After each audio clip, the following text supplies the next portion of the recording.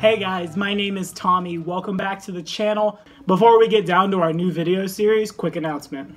So I told you guys when we got to 106 subscribers, double from 53 when we started our first giveaway, there would be a second giveaway. And as of now, we're sitting pretty at 118. So that time has come again. We'll be giving away some sweet RPG stuff. The giveaway will begin on Monday. Look for the announcement video around the time the next episode of the Forgotten Races review drops. It's going to be a little bigger than a Hero Forge mini, and it's going to be a little different as well, but I'm really excited to share it with you guys, and I hope you love it. So in our Wednesday slot, we're going to start doing some roleplay challenges.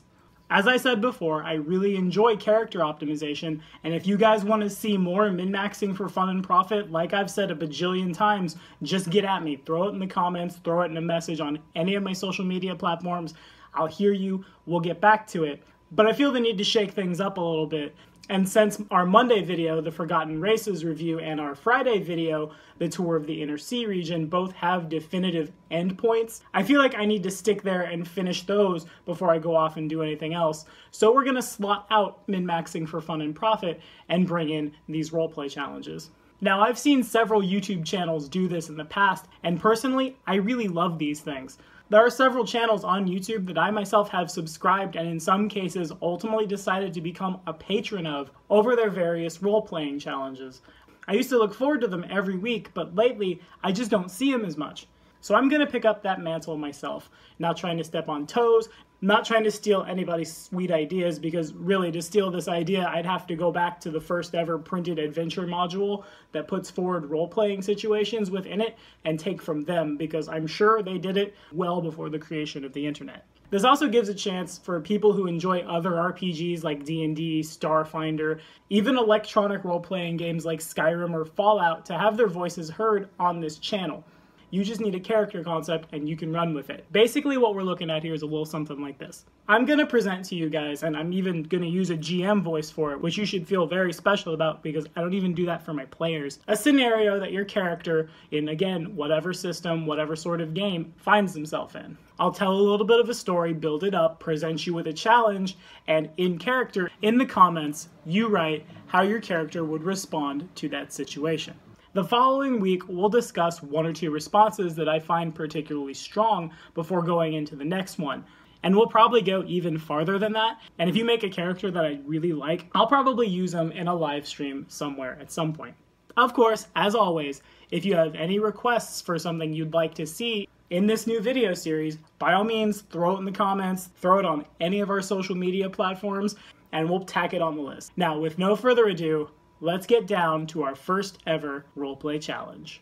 After a long day doing whatever it is you do, you find yourself in the small village of Greymere. Perhaps you live here, perhaps you're just passing through. Regardless, today, this is where you are. The town is incredibly small. By and large, more livestock exist in the surrounding countryside than villagers do within this village. The late afternoon sun shines in your face as you turn a corner and find the entire population of the town has gathered around a vast, expansive merchant caravan. From here, you can hear the merchant's voice hawking wares from all across the multiverse. Anything you could possibly imagine, he is selling, and he is selling at incredible discounts. You approach the crowd and see several people holding exquisitely crafted weapons that glow with the light of enchantment. Magic rings, magic amulets, magic clothing, all of which intricately crafted like nothing you've ever seen. You approach the caravan itself, and suddenly the entire scene gets a little hazy in your mind. You rub your eyes, you shake your head back and forth, but nevertheless, you find you are surrounded by several people who appear to be holding useless bits of junk and trash.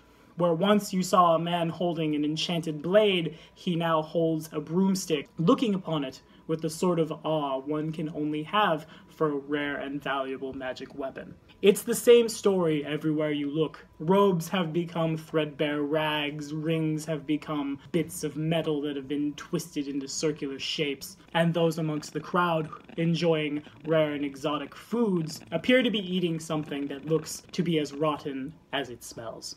You approach the nearest villager and tell him what you see, but he refuses to believe you and pushes you away as he continues to take a bite out of something that smells worse than the deepest dungeon you've ever been in.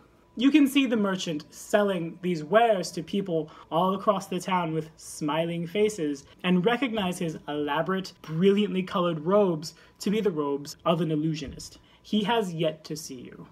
The rest is up to you. In the comments below, tell us what happens next.